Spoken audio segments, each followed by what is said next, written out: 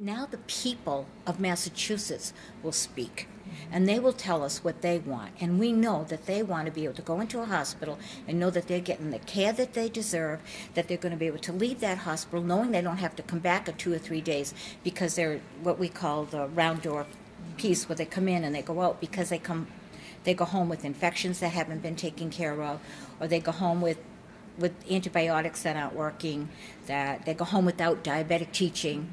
They go home with renal disease and renal failure, and they're back again.